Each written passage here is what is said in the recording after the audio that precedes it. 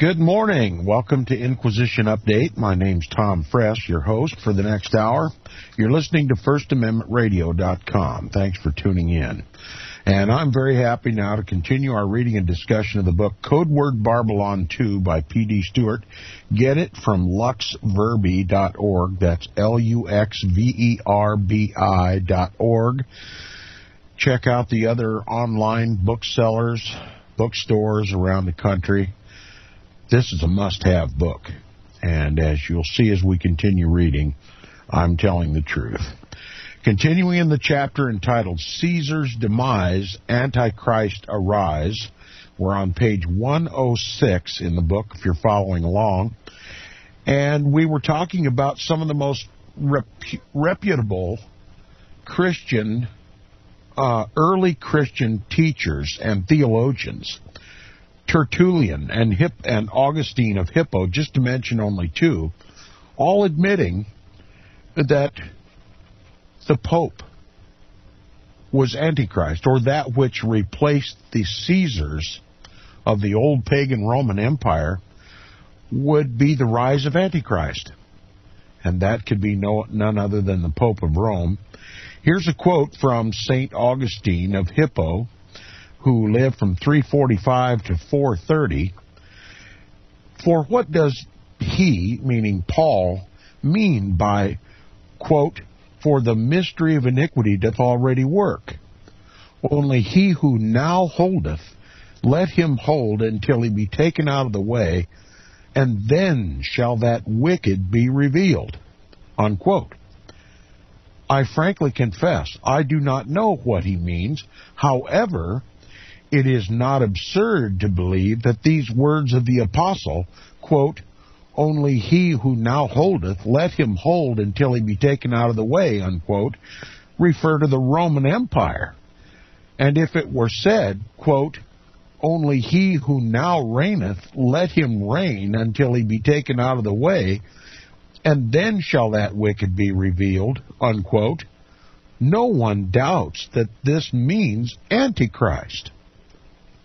That again from one of the most revered doctors of the church, Augustine of Hippo, clearly predicting the rise of Antichrist immediately upon the heels of the secession of the Holy Roman Emperor, the Caesars.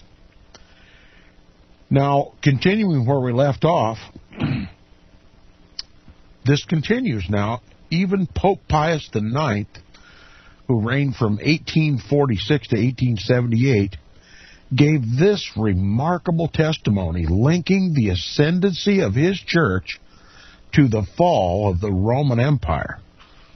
Quote, it is therefore by a particular decree of divine providence that at the fall of the Roman Empire and its partition into separate kingdoms, the Roman pontiff, whom Christ made the head and center of his entire church, acquired civil power. Unquote. This again by Pope Pius IX in the apostolic letter entitled Cum Catholica Ecclesia, dated March 26, 1860. So here we have one of the most authoritative popes of recent time, Pope Pius IX, and you'll remember that he is the one who wrote the encyclical and syllabus, it's called the Syllabus of Error, that damns the United States and its form of government because it doesn't answer to the Pope. This same Pope clearly said that it was at the fall of the Roman Empire, and you can take that to mean the fall of the Caesars, that the Roman pontiff, the Pope of Rome, gathered in his civil power. In other words, attained civil power. In other words, he took the seat of the Caesar. He now sits in Caesar's seat and has all of his authority, all of his temporal and civil power. That from a pope himself. Now, here's another church father. Here's what another church father had to say about the matter. Quote, We have the consistent testimony of the early fathers, from Irenaeus in the 2nd and 3rd century, the disciple of St. John down to Chrysostom, about the years 347 to 407 AD, and Jerome from 347 to 420 AD, to the effect that it, that is the restraining power, that which was holding back the rise of Antichrist, was understood to be the imperial power ruling and residing at Rome. Unquote. And this could be none other than the Roman Caesars.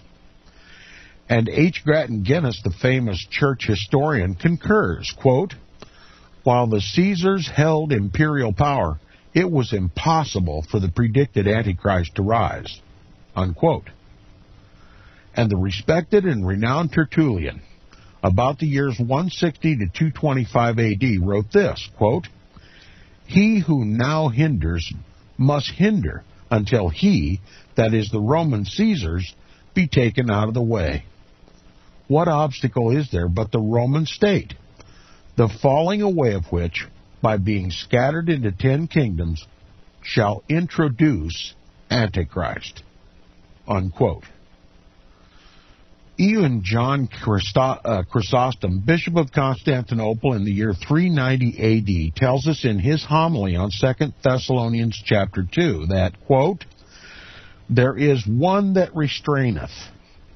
That is when the Roman Empire is taken out of the way. Then he, Antichrist, shall come, unquote. Chrysostom, like many others, uses the word he to refer to Antichrist. But of course, we now know that the Antichrist is a tag team. A woman or a world church with a very powerful man at her side. The son of perdition.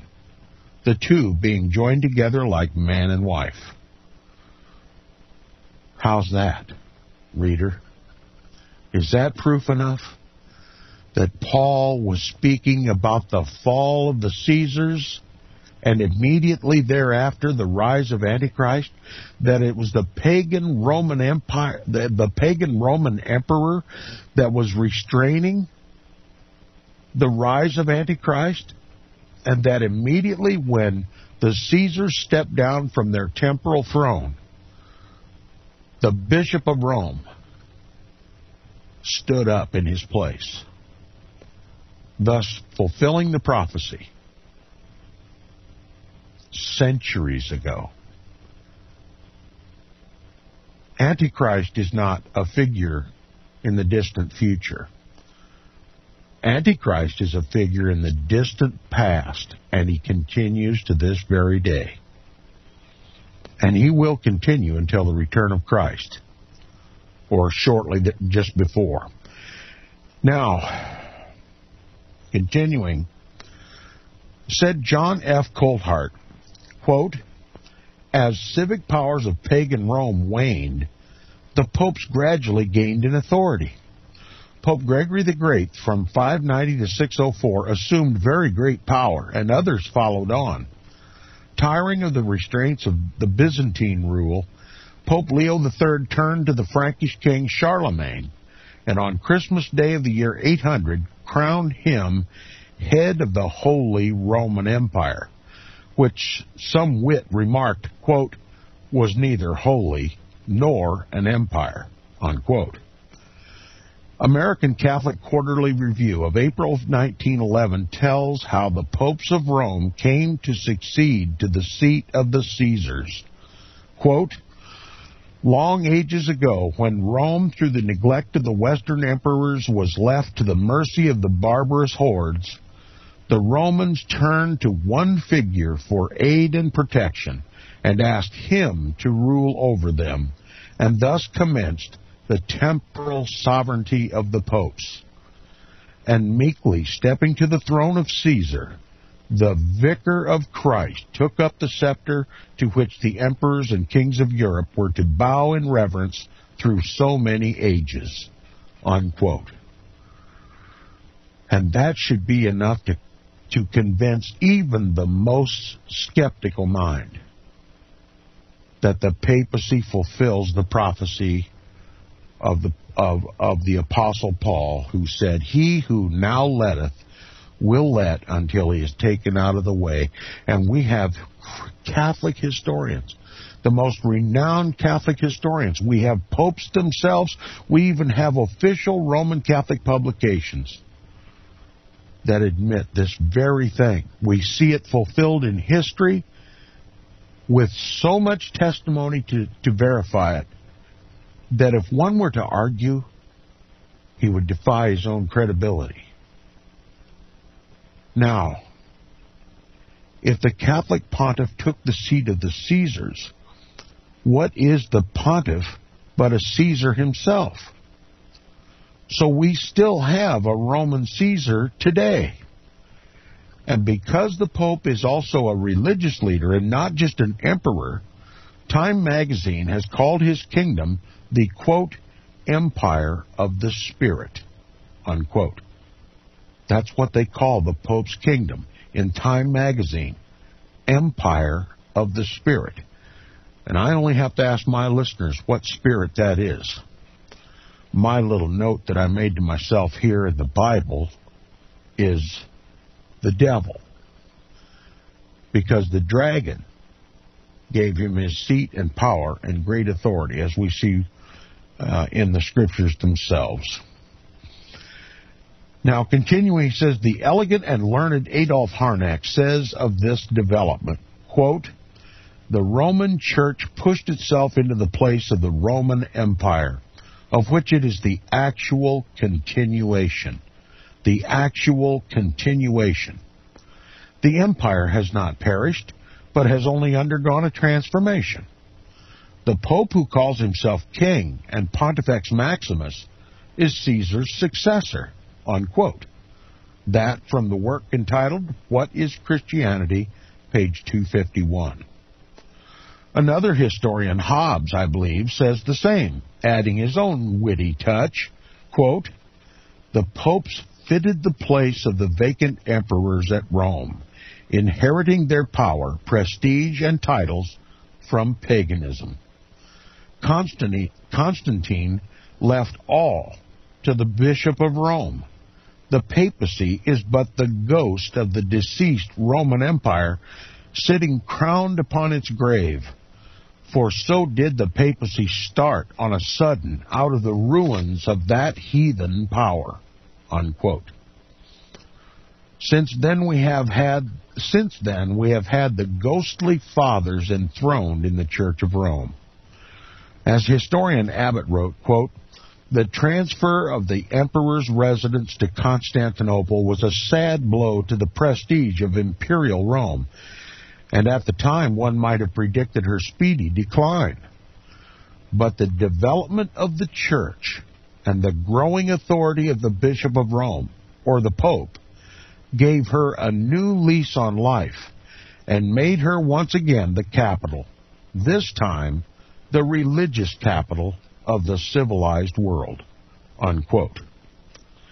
It's interesting to note that even in the marginal notes of the Geneva Bible, we read this, quote, the beast signifies the ancient Rome of the Caesars, unquote.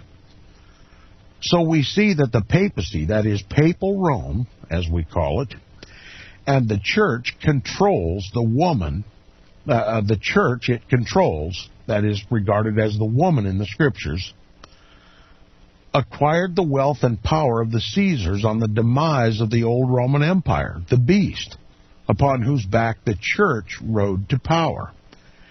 Even to this hour, the head of the papal church, the Pope, has his seat of government in the old pagan city of Rome. Indeed, the remains of imperial Rome are still to be seen on every hand at that ancient city. Thus the old saying still holds, as does the prophecy, quote, all roads point to Rome, unquote. But the papacy, knowing it had no genuine claim to the empire of the Roman Caesars, and incidentally in fulfillment of Bible prophecy, actually laid claim to succeeding from the Roman emperors but created a fiction, which they later translated into canon law, namely the forged document they called the Donation of Constantine. And when we get to the book, The Papacy and the Civil Power by R.W. Thompson, a book that I've waited since I began this program some 4 years ago. When we get to that book on this program, we're going to deal a lot with the Donation of Constantine and the Pseudo-Isidorian Decretals, all these forged documents that the papacy has used to prove her legitimate authority as the temporal power of the world, as being the Caesar of the world.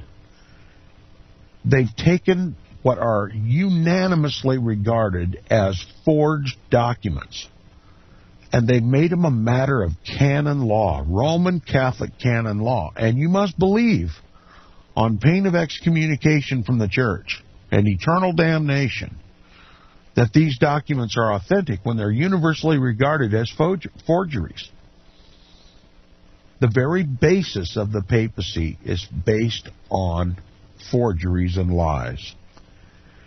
Now, continuing, it says, in the famous painting of Raphael, the kneeling Emperor Constantine is seen handing Pope Sylvester I a statuette of Roma Aeterna, which means eternal Rome, symbolizing the transfer of power from the emperor to the papacy.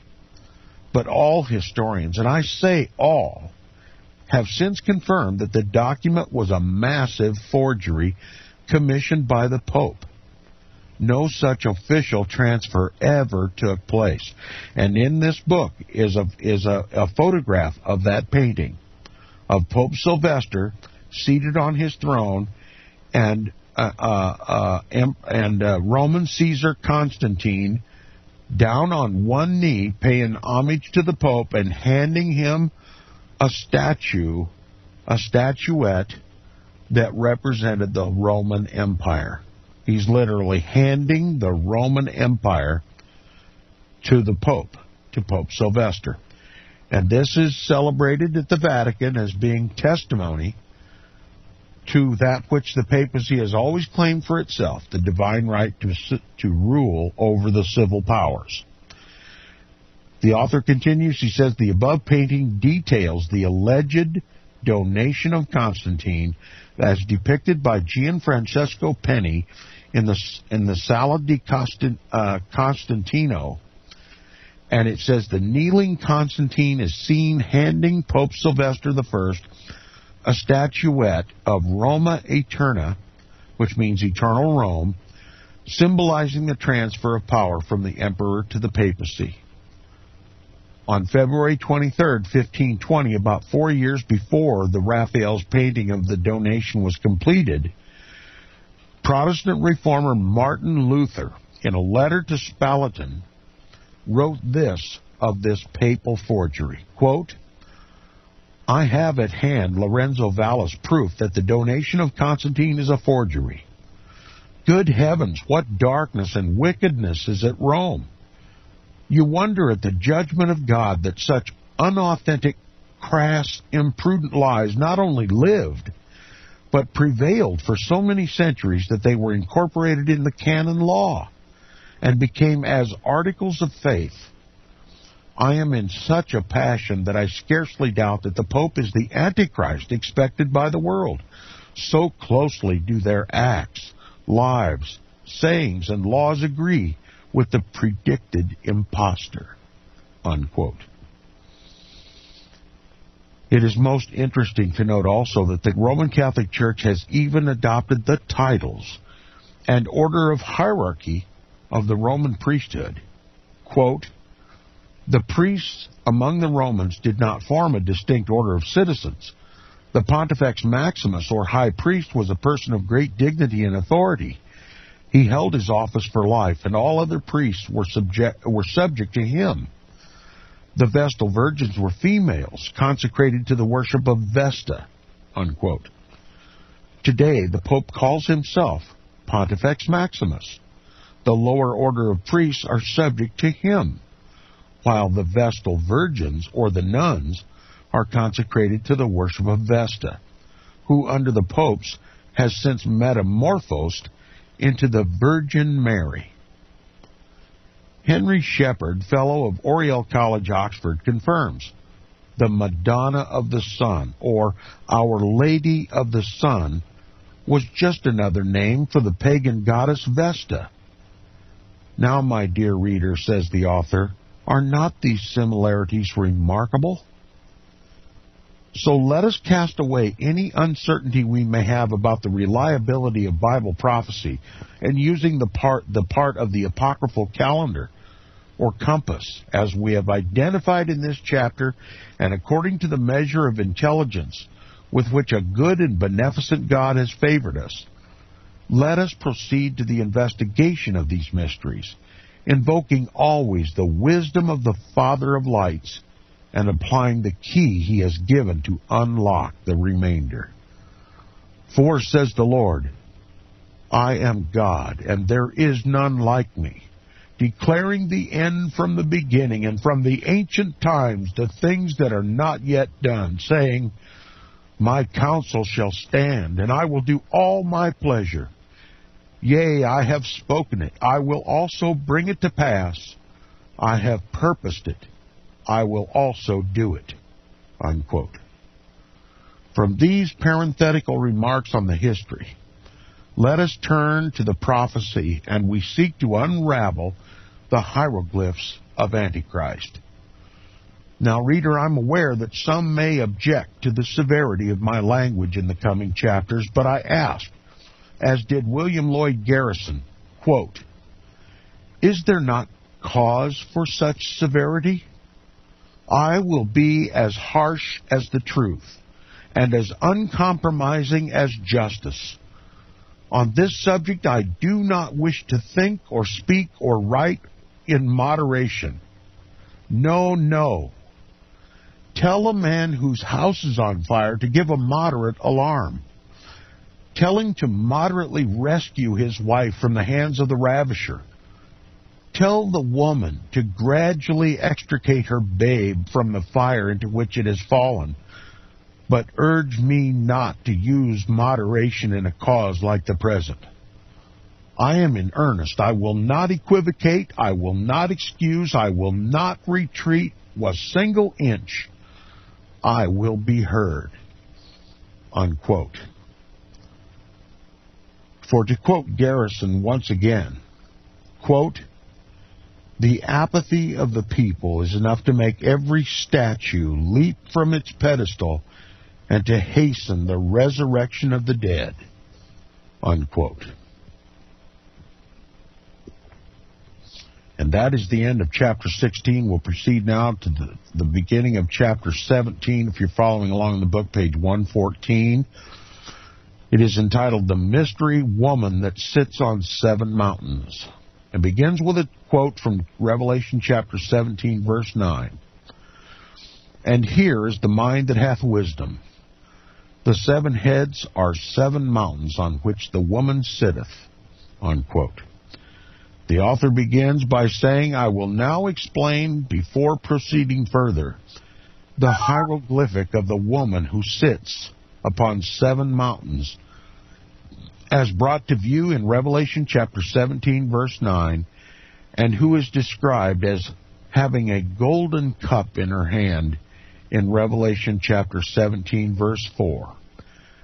When we get back from the break, we're going to continue to discover who it is that is described in God's holy book, in the book of Revelation, the revelation of Jesus Christ. Who is this woman described in chapter 17?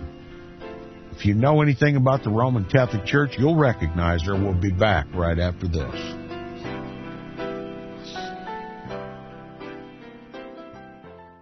Now, the mystery woman that sits on the seven hills.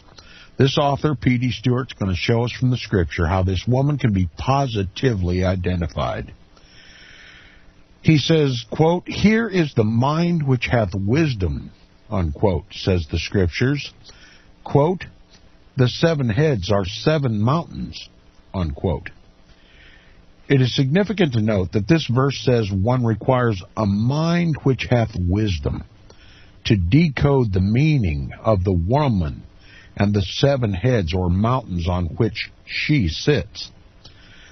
This is telling us that we need to apply our minds to the passage in order to fully comprehend it. No casual reading of this passage will do. It requires wisdom and intelligence. Now let us first use our intelligence and look up the word Vatican in a good English-Latin dictionary, or even in the encyclopedias. When we do so, we will learn that Vatican City and St. Peter's Basilica were both built upon the Vaticanus Mons, or Vaticanus Colus. Now, if we use some wisdom and look up the words Mons, M-O-N-S, and Colus, C-O-L-L-I-S, we will find that they mean hill or mountain. Even the Catholic Concise Oxford Dictionary states that the word Vatican is derived from the word Vaticanus, which it confirms is the name of a hill in Rome. And the Catholic Encyclopedia states this, quote, "It is within the city of Rome, called the City of 7 Hills, that the entire area of Vatican State proper is now confined," unquote. Septimotium, a Roman festival, was held in the month of December. The day was a dies forutus for the Montani, or the inhabitants of the 7 ancient hills, who offered sacrifices to the gods, and instituted to commemorate the enclosure of the 7 hills of Rome within the city walls, unquote. There's also a collection held in the British Museum consisting of an ancient Roman coin called a sestertius, minted at Tarraco in 71 AD during the reign of Vespasian, between 69 and 79 AD. This coin declares Vespasian to be Pontifex Maximus, the very title later assumed by the popes. The coin also depicts the city of Rome as a goddess and has her seated on 7 hills. Originally, quote, independent settlements existed on the Quirinal, the Esquiline, the Capitoline, and the Caelian also.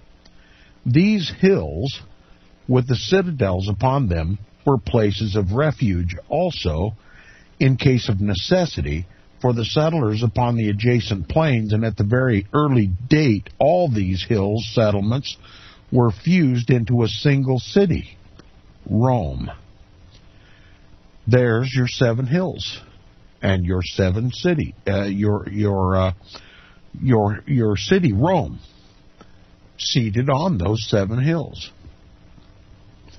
Now, likewise, other, quote, historians, geographers, and poets all speak of the city with 7 hills, and passages might be quoted to this purpose without number and without end. It is observed, too, that New Rome, or Constantinople, is situated on 7 hills, but these are very rarely mentioned, and mentioned only by obscure authors in comparison to the others. And besides the 7 hills, other particulars also must coincide, which cannot be found in Constantinople. It is evident, therefore, that the city, quote, seated on 7 mountains, unquote, must be Rome, and a plainer description could not be given of it without expressing the name, which there might be several reasons for concealing, unquote. And we might also remember that these words were written by John, the apostle, the prophet of God, imprisoned on the island of Patmos by the Roman emperors. And he spoke in code so that his message would reach the churches, and it would put neither him nor the churches at risk. So he chose divinely prepared words to describe his captors and to describe the city that would eventually be the rise of Antichrist.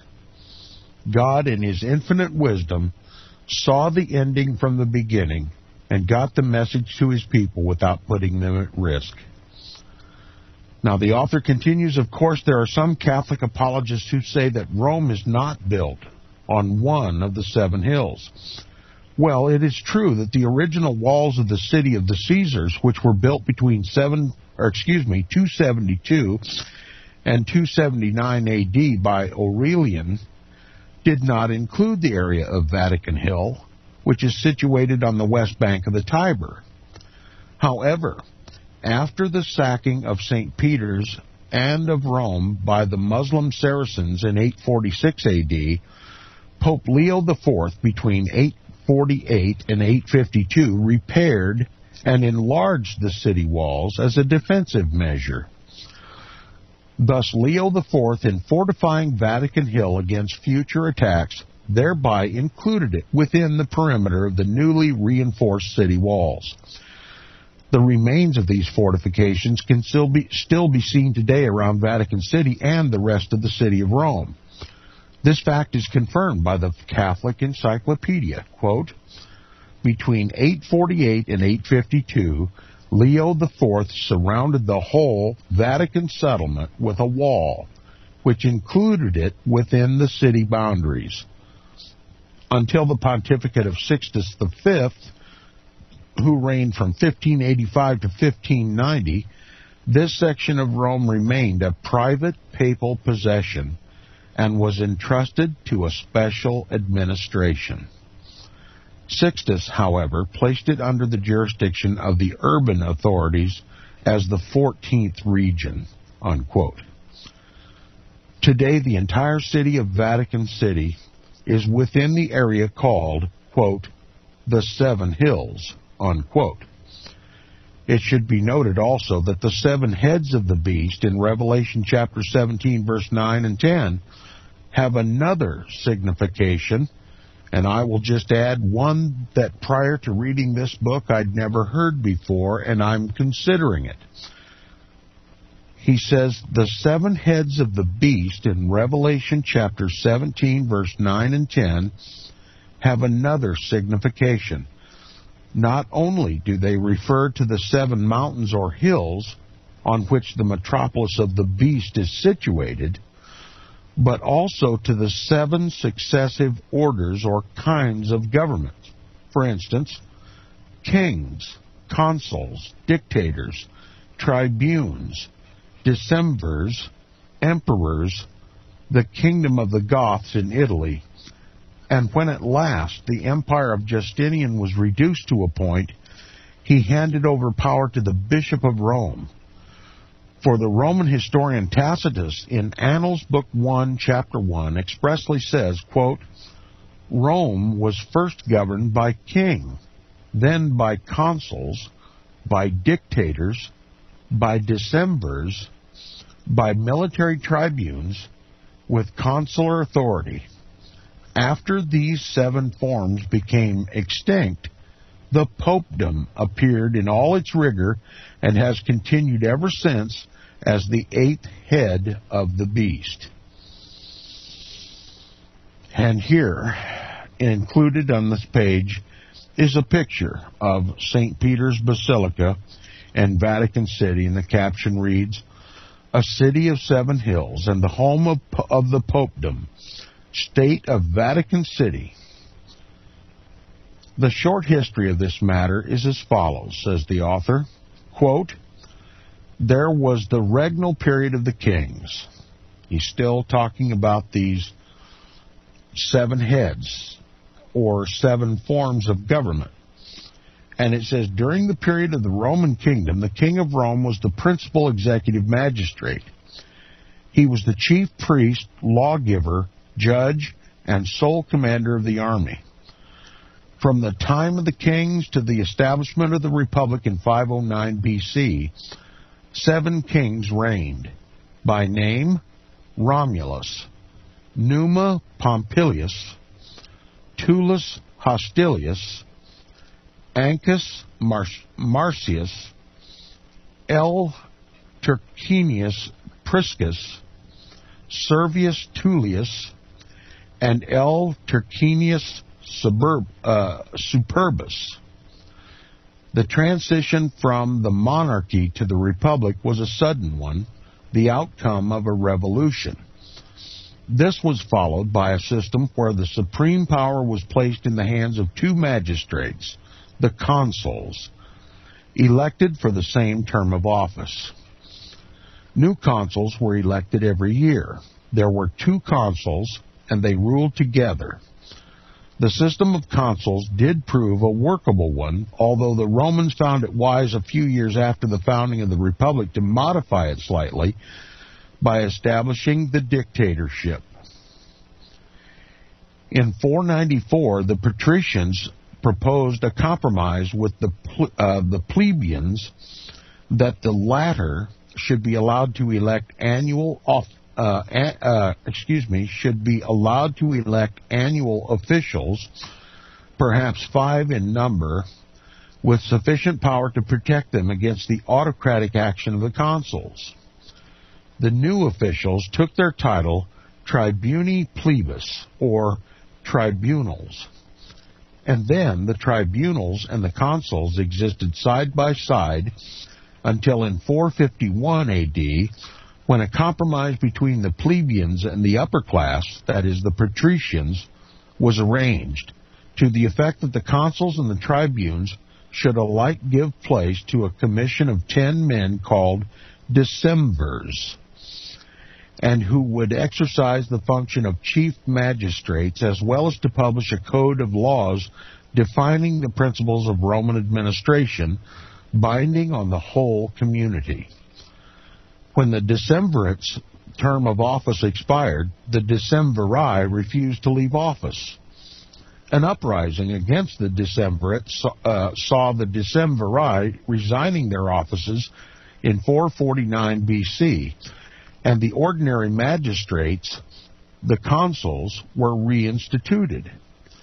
But the plebes felt that they were not protected and demanded and secured the restoration of the tribunate and certain rights of the Roman leaders Valerius and Horatius secured for them. Thus, in 449 BC, another law then established the tribunate on a surer basis than ever. Then, much later, 85 years before Christ was born, L. Cornelius Sulla, by legislation, made himself dictator for an indefinite period with the express purpose of reforming the Constitution.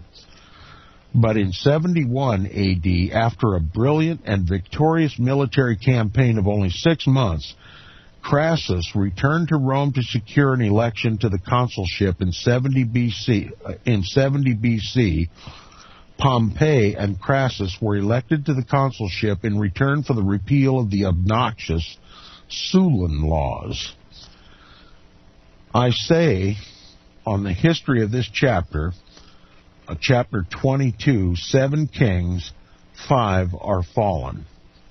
Again, the author likens these 7 heads to 7 forms of government that ruled over Rome.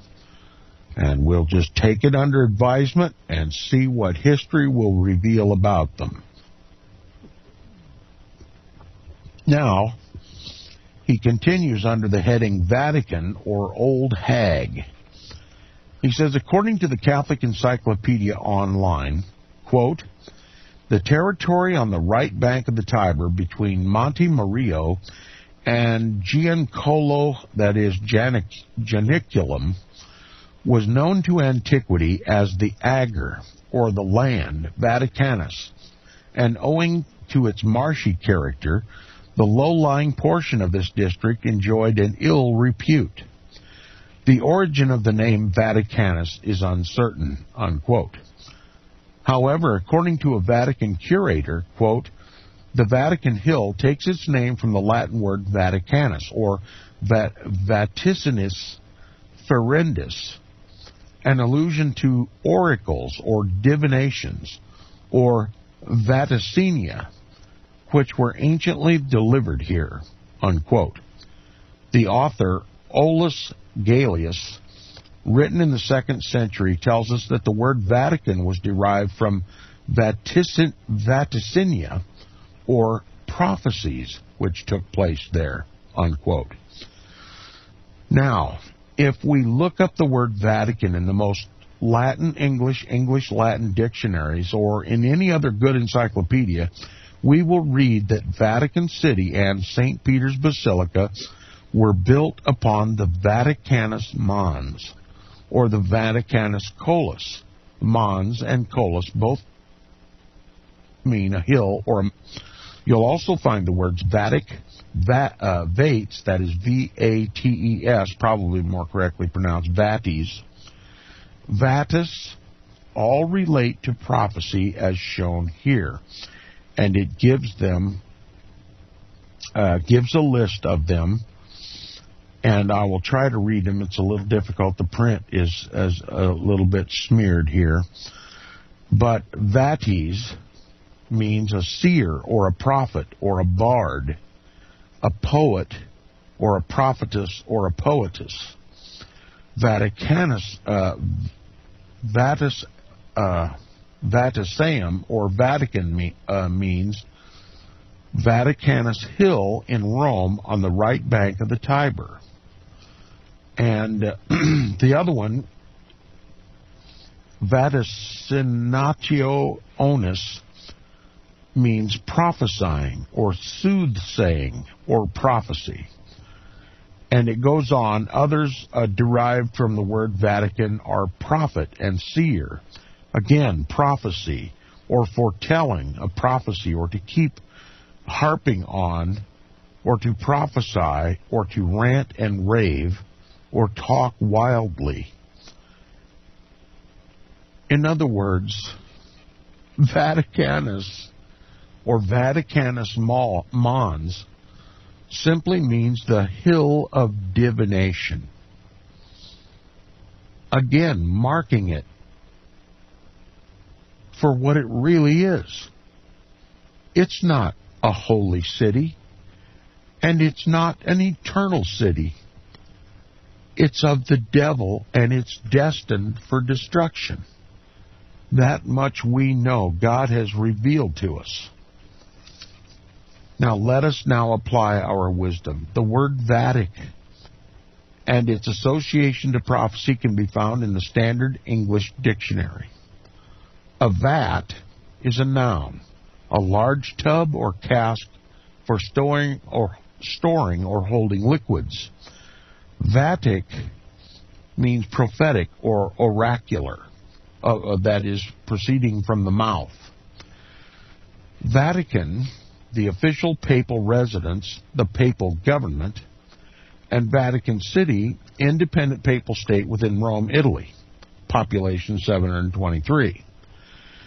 And this is the source for these definitions are from Webster's 2 New Riverside Dictionary, published in 1995 by Longmeadow Press, 1988. And here is what you will find in a Latin English dictionary for the suffix annus, which is the latter, the ending of the word Vaticanus. Here's what annus means: old woman or hag. Also an adjective from common nouns urbanus of the city, from place names Romanus or of Rome, and from personal names like Claudianus and Claudius. And this also from the New College Latin English Dictionary. And it says, Vaticanus, then, is a combination of the word Vatic, V-A-T-I-C, and annus, just as Romanus is a combination of Rome plus annus. Therefore, Vaticanus Colus, or Vaticanus Mons, means the prophetic hill or mountain, which can be rephrased as the hill or mountain of prophecy.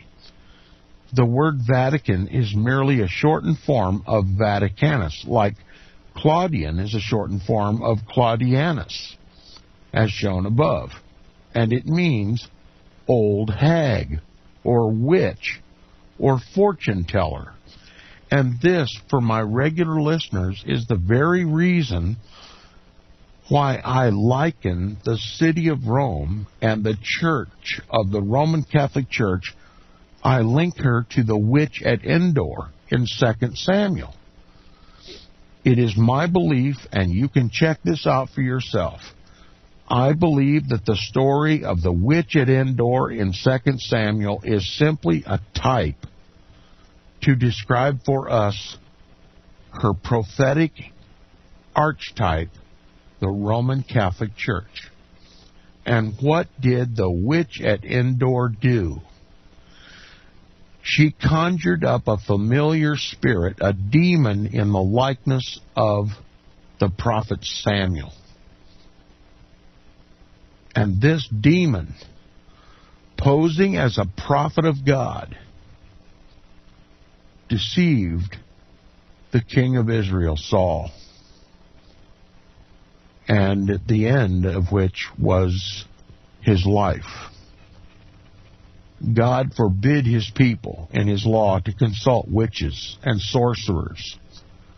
And after ordering the destruction of all the witches in Israel, when faced with a critical situation in battle, he sought, rather than seeking the face of God in his wisdom, he sought the only remaining witch, and she was at Endor, and he consulted her wearing a disguise, and he sought information from the dead prophet Samuel. And the witch at Endor, or rather Satan himself, brought up a demon that looked all the world like Samuel. And history is going to repeat itself. This witch in Rome is going to conjure up a demon that is going to deceive the whole world. And has she not already done so? With all these Marian apparitions around the world? With all these the so-called prophets that are heard from and prophesied from the Roman Catholic Church, all false prophets, every single one. She is the witch of divination, the hill of prophesying and fulfillment of Scripture. The witch at Endor is the likeness of Rome. And I just leave it to my listeners to read the account in 2 Samuel about the witch at Endor and consider for yourself what you've learned about the Vatican Hill and about the Roman Catholic Church and her divination. Now, continuing with the book, it says a Catholic book published in 1998 and written by none other than Nino Lobello confirms this, stating, quote, "The name Vatican was given to a hillside in the west bank of the Tiber River in Rome because of the daily lineups of fortune tellers that would hawk their wares there to passers-by in the streets," unquote. That very place now, Lobello tells us, became the seat of the Roman Catholic Church, unquote. It is most curious, too, that coins minted in Vatican City from 1955 to 1965 under three different popes have the inscription on the reverse side in Latin, Sit del Vaticano, which wisdom in Revelation chapter 17, verse 9 has now shown us means the city of prophecy. And I would correct to say that is the city of false prophecy. False prophet, risen by the power of Satan himself. For the dragon gave him his seat and power and great authority. You know, when you first learn the elements of the equation, the math becomes pretty easy to do after all, isn't it? We'll do some more math on the program tomorrow. Thanks for listening. You're listening to Inquisition Update on FirstAmendmentRadio.com. See you tomorrow.